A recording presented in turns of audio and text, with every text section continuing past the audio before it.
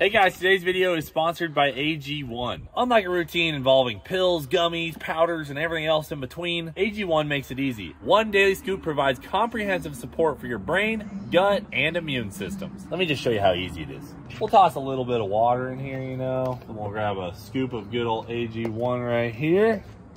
Boom, just like that. That easy. Now, I like to use pressurized air to mix my AG1. There we go. Yep. Really mixes it well. Then you might want to shake it a couple times. Then what I do is just drink it on my drive into work. It's that easy. I've tried a lot of drinks like AG1. Definitely tastes the best. I was feeling bloated. My digestion was just a little bit slow. AG1 kicks everything into high gear, including my energy, because I hate bogging down in the afternoons after lunch. This stuff keeps me going. If you find yourself really relying on energy drinks, I think you'll be shocked at how AG1 can just completely remove energy drinks from the picture for you. Guys, if you got gaps in your diet, it's really time to check out AG1. It's so easy to use and it can really make you healthier. Go to drinkag1.com/Cleetus to get started on your order. AG1's giving my community a free bottle of vitamin D and K and 5 free AG1 travel packs. Link is in the description below.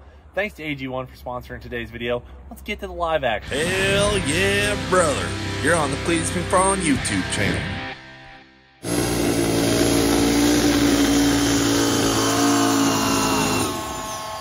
Oh my God! You gotta rev her up when she's cold, or it won't run.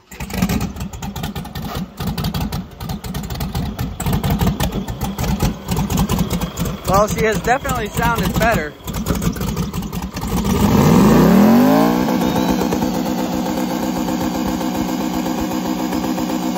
Oh, track hog pulling in the shop. Oh! Dude, you guys thought we were leaving it stock? Get the hell out of here. All right, guys, we're gonna go over the track here in a minute, but we're gonna show you what we got for the track hawk, because you guys know we're giving away this track hawk in 20 grand cash. Oh, lots of boxes of goodies. But we gotta make it better. Ran an 1160 in Maryland. Let me show you some of the parts we got before we put them on the track hawk and go back to the drag strip. And if you're looking for ways to enter, you know, every $5 you spend on CleetusMcFarland.com gets you an entry. And we got some nice stocking stuffers here. We got the new Cleetus Christmas ornament, pretty sweet. We have some youth snapbacks. I think everyone's been wanting some youth stuff, so we got those snapbacks. Here's just a random t-shirt with mullet on it. This tree ain't seasonal, you know the deal. Oh, brand new Tervis Cleetus cups. That's kind of cool. And then we got the Cleetus 2024 calendar out here. You know the deal. Dale truck, your boy mullet. There's a bunch of cool stuff in this. So check that all out. Every $5, guys, gets you an entry for the track hawk. All right, so we'll fire off with this killer performance box. That's probably gonna pep up the track hawk the most. Our buddy Justin from Streetcar Takeover has a shop, and he does track hawk stuff all the time. So that's who we went to for all this stuff to decide how to do the build, because we don't want to overpower the stock, you know, drivetrain and engine. Where street cars go to party. We got some killer performance merch. Ooh, look at this, dude. Injectors from Fuel Injector Clinic. Same ones we run on all our cars. Green belt, dude. Gotta have a green supercharger belt. This is for smaller pulley. Okay, here we go. Smaller pulley, dude. Hellcat. Ooh, Grip Tech. Oh, we got, is it a Grip Tech pulley, dude? Dude. It's good stuff. That's what we had on the F-150. Yeah, that's a big dog. Well, big dog width-wise. Small dog, all the boosts, diameter wise. Then we got, okay, HP tuners, so we can tune this, and we'll leave this with you guys so you can change the tune out on the Trackhawk, because we're gonna have an E85 tune if you wanna run corn fuel, and then you can put it on pump gas however you wanna do it, and we'll supply you everything you need, and, you know, contact at Killer Performance so you can, you know, be dialed in. And then we got, ooh, Iridium spark plugs, some nice NGKs. These suckers are expensive. All 16 of them. Spare set. Oh, it's a Hemi. All 16 of them. I forgot about that. I'm like, spare set of plugs. Never mind. It's got 16 plugs. In here, we have a set of lowering springs because we want to get the track hawk a little bit lower than she is now. Pop that off. Ooh, big dogs, dude. So this is apparently the best set of lowering springs out there. That's what all the track hawk guys are telling me. I mean, I'm talking to all the track hawk people I can find. Big box, now, medium box? What's it gonna be, brother? I want to save this one for last because it has some really unique stuff in it. Let's go to this G-Force box. You guys already, you see the brand on this. We got a set of G-Force axles for this truck because apparently the axles are a weak link in this. I don't want you guys launching, whooping some kid in a squatted truck and blowing an axle. We can't risk that. You know what I'm saying? We just can't. The Trackhawks just have such an aggressive weight transfer. I think that they hook so hard in the back. People were like, yeah, get a set of rear axles so you don't end up breaking an axle, because then sometimes that breaks the rear diff. That's a dog right there, dude. All right, these are the same axles that we ran in Leroy, G-force axles, for years. I would honestly go to say that these are probably unbreakable. You know, I'm not warranting that, but we never, ever broke a G-force axle with Leroy going 7. So I imagine these are well built enough for this Trackhawk to go low 10s. Those are beefy, dude. Look at the stub on this unit. So that's what I'm talking about, dude. Thanks, G-force. All right, this is a very exciting box right here. When you lower a Trackhawk, things get a little weird, I guess, with geometry, you know, things like that. And then also, Trackhawks like to wheel hop. So the guys at AAD have put together a package for us. It's gonna get rid of wheel hop and make sure that we can actually align this thing properly and not just wear out tires and have a bunch of camber in the back. All right, AAD Performance here. Let's see what we got. Oh wow, a lot more boxes. I think this is part of the sway bar. These might be the end links for it. Ooh, ooh, red and blue, dude. Those are sick. All right, sway bar end links. Nice billet links. Shoo. I'm liking what I'm seeing from the boys at AAD. These are the toe links. Look at the beef on these. Oh, look at this. Look at this. Ooh. With the flag on it, dude. All right, so billet toe links, so nothing can, you know, toe in where it shouldn't. Wait, too. Ooh. More billet. Ooh. Oh, yeah. Stars and stripes, Let's brother. go, dude. AAD went above and beyond. Guys, keep in mind, this is just the first AAD box. There's multiples. Ooh, ooh, I don't even know what this is. Oh. Oh, it's a pulley. Whoa, that's an idler. Idler. That's one of the idlers. Dude, it's got the stars and stripes as well. Damn, look at this, dude. How do you even anodize like this? I've never seen this before in my life. This is a billet auxiliary blower idler pulley. I mean, brother, what I say, best of the best parts. And that's just too clean, dude. That's sick. Second AAD performance box. We got koozies. We got t-shirts, but we got a whole bunch of parts. Whoa, shims and stuff? Okay, so this is for alignment purposes. Dude, you won't be missing anything. That's legit. In this one, we have front upper control arms. Dang, dude. Ooh! Oh, dang! Whoa, dude! Holy See how crap! light this is. See how light that is. Feel it, Oh baby. my gosh, that's so sick. Wow, dude. Holy crap, look at that ball joint. Golly. Dude, that's crazy. It's sandwiched in there. These are some impressive parts. Wow. The Trackhawk is getting, like, this is the stuff that guys do when they want to run 8s in their Trackhawk. This is the best stuff you can get, dude. This is some nice equipment right here. Fire me up. With the cleanest anodize I've ever seen. Yeah, I'm shocked by that. Oh, here we go. We got the other one, dude. That's the most insane upper control arm I've ever seen. That is so sick. I'm worried as to what could be next. All right, so now I'm getting, you know, what they're saying that are like, this is, you know, this is really gonna help with wheel hop. I didn't realize we're replacing a lot of stuff. This is gonna basically all of it. This is gonna make a huge difference. Rear upper control arms. Come on. Oh yeah, those are big. Let's see what we got. Golly. This is so sick. Holy crap. It's so thick. Damn, I mean, that is huge. This is some race car stuff right here. Oh, 100%, dude. Feel this. That It's is so light. beefy. I mean, sadly, you won't see this much. It's so beautiful, but it's going to be underneath or behind the wheels. Dude, that just made the table look a lot cooler. AAD Performance setting up the giveaway Trackhawk with insane parts. This is so cool, man. Hell yeah. Last but not least, I got a diff brace for the back diff. They say, you know, at our horsepower level, you just run a rear diff brace, it bolts in. So, you know, another billet item on the list. And this baby is thick.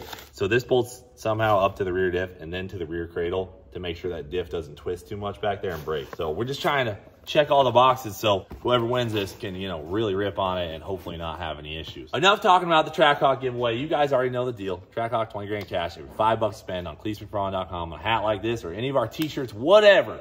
$5 you spend it, 1 entry. Buy a t-shirt, that's 5 entries, and there's a ton of great stuff on CleetusMcFarland.com.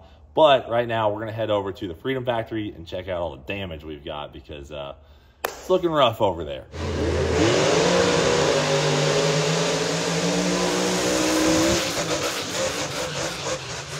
Here's another one coming. Let's go! Look at this! Oh, Excalibur do a little burnout for us. Huh.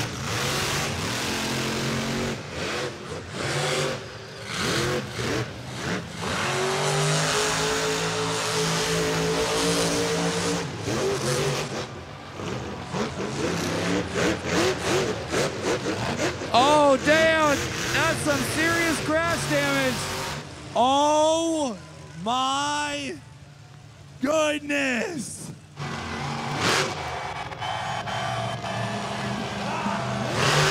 I don't know if I like that guy anymore, but it was still cool. Pastrana is driving the wheels. Here we go. We've got 2 jumps coming. Let's go. Oh my! That's a really big jump. Okay. 129 feet from the minivan.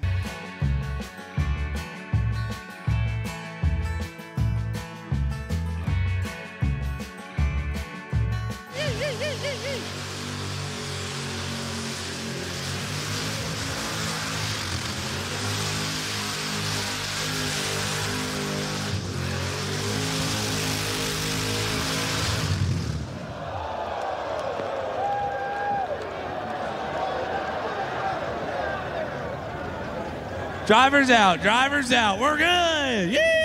Here we go.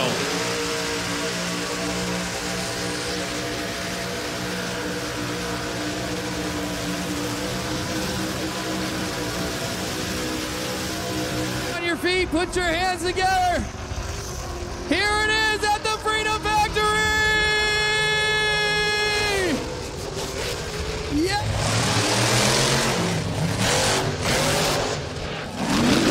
Tom, can I get a let's go? Let's go!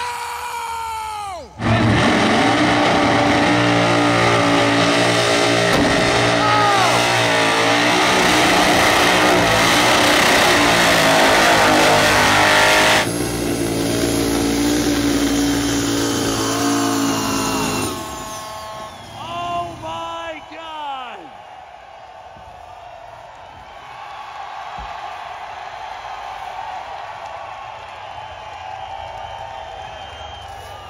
Oh my God! All right, guys, we had the most people I've seen in the Freedom Factory in years. Since the first Freedom 500 where we sold out, we had the most people. And you're probably all wondering, did we sell out? Well, look at this picture. The cars were parked to here. Freedom Factory, way down there. So our new Culver was very clutch. But you guys are probably all wondering, did we sell out? I'm not gonna consider it a sellout because we were probably 97% capacity, but we never had to shut the doors. So we utilized a new layout where we had more people in the back than we've ever done before. And we had probably the most people we've ever had on property before, but we did not have to shut the doors. So I'd say 97% capacity, but not a sellout. But here's one thing I can guarantee you. We're selling this thing out on April 5th, which is actually my birthday. And that's the date of the Freedom 500 in 2024. And I'm guaranteeing it to be the best show the Cleetus McFarland brand has ever put on, which that's what this show was this weekend. The best show we've ever put on, period. Now, we had some pay-per-view issues, and that sucked. But if you saw the video on the Cleetus 2 channel about that, you could hear about what happened.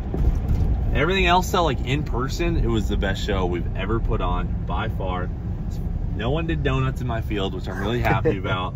There's literally not even that much trash everywhere. You guys are the best. Everyone who comes to the track just does such a good job cleaning it up for us. It's insane. The track's in good shape. However, the grass took a real hard hit this weekend. I mean, George, have you ever seen anything like that? No, that was a lot of grass going in the air. That was bad. Monster truck jump is staying because we have Tour Destruction in December and we're probably gonna use it again. But the grass is so bad, we're kind of like scrambling to fix it because we have a huge race this weekend. We have the Big Lead circle track race.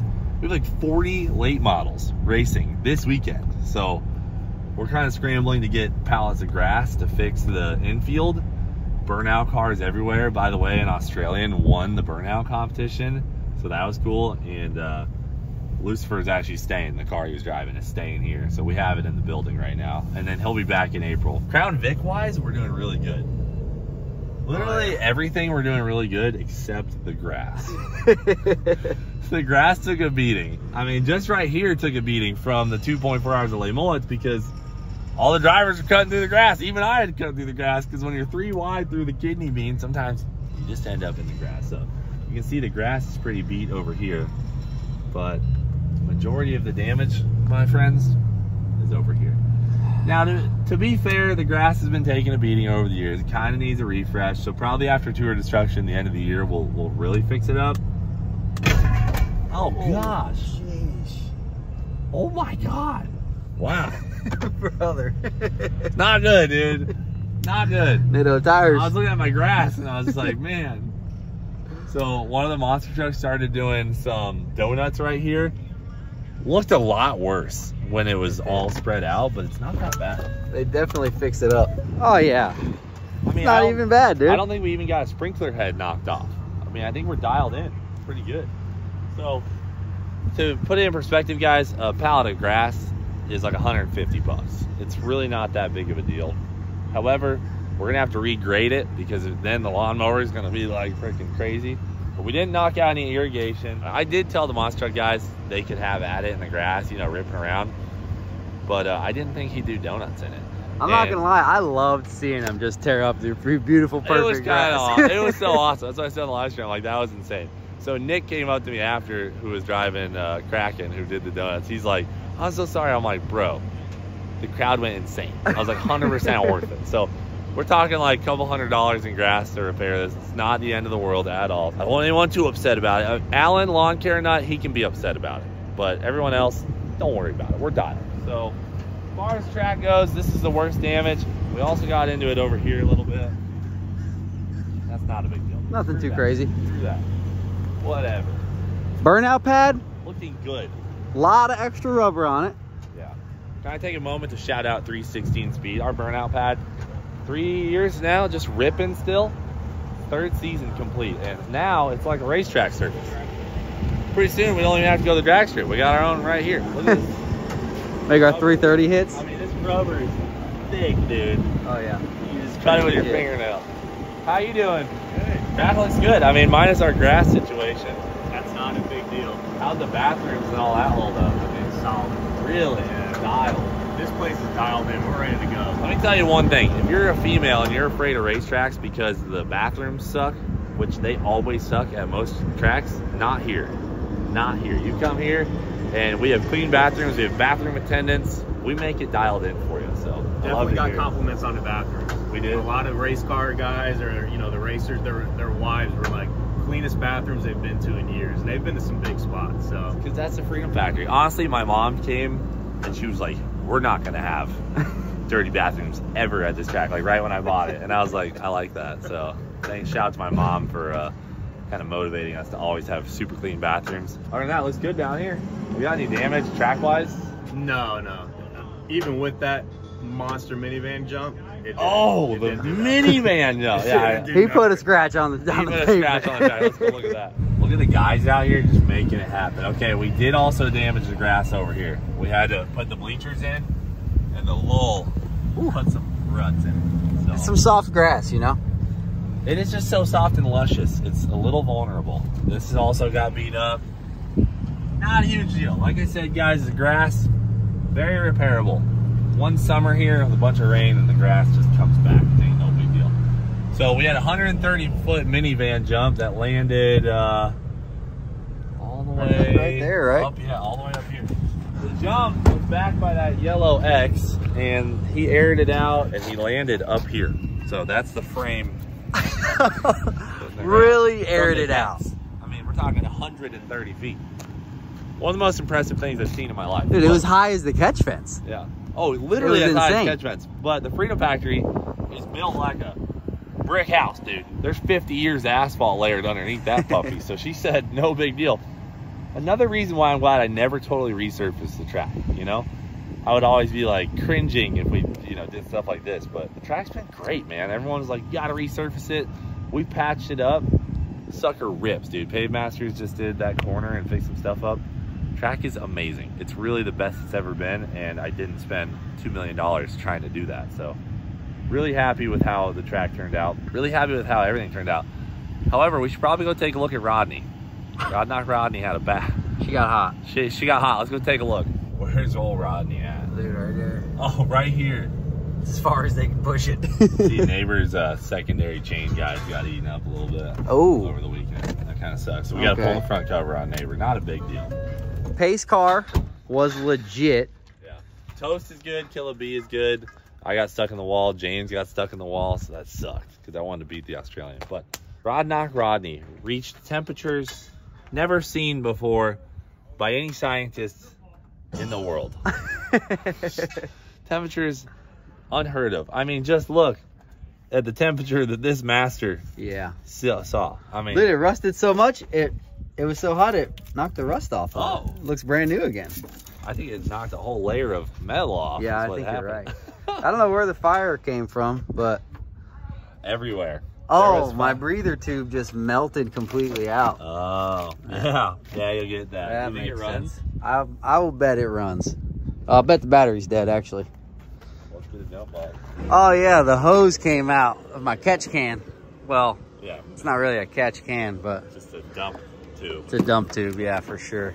Oh, that's all it was, just a little oil fire. Nothing to worry about there. We did have a gnarly fire that yeah, that one. That was pretty good. Fans work. Not that they were doing anything. Dude, I'm telling you, dude, she's a unit. You gotta rev her up when she's cold, or it won't run.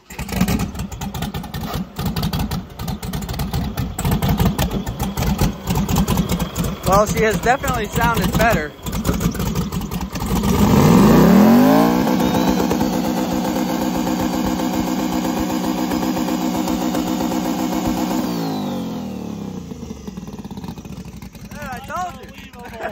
Unbelievable. She's still good. Yeah, dude. Unreal, George. People don't know I'm the greatest engine builder on planet Earth. Apparently, only Brian. junkyard parts. Little squeaky. Dude, if I would have had a motion catch can, we would have been good.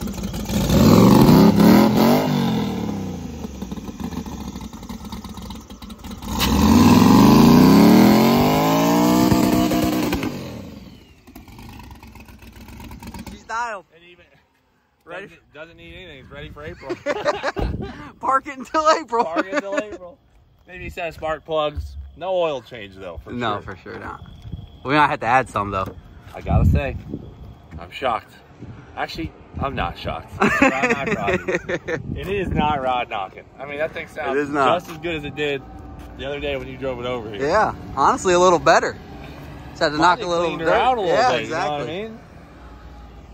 Killer B just got tangled up in the smoke, huh? Yeah. So she's still dialed, running great.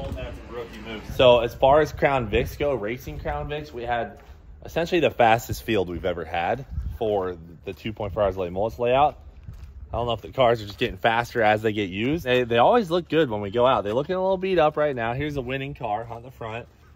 And here's Cowboy's throwing car. I think he rear-ended somebody. Happens, dude. Whatever. But we only had one car fall out of the race for a mechanical failure, which BJ Baldwin's engine locked up. Every single other car that was knocked out of the race was from a crash. So I got to give a big shout out to Dave and all the boys who worked on the Crown Vics to get them ready. That's the best success rate we've ever had. We had a full field until about 10 minutes or 15 minutes to go in the race. So super pumped about that, man. Like, we worked so hard to get these cars better and better every race. After Bristol, which was really a disaster as far as car, you know, reliability went, I'm feeling really good after this race. So really proud of the team there, and just the whole Freedom Factory crew killed it this weekend. We had the pay-per-view issues. That's definitely tough. We're dealing with that, and we're definitely gonna repay you guys, make it right, like I showed in the Cleetus 2 video. That was a bummer, but other than that, an amazing weekend. I promise you, April 5th and 6th, sold out, guaranteed. But this weekend with the monster trucks and the fireworks, it was a massive step in the right direction for everything we're doing, and I'm just really proud of that. So thank you guys for tuning in, and we'll get the track fixed up, but that's it for now. Thanks for watching Do It for Dale. We'll frickin' see you later.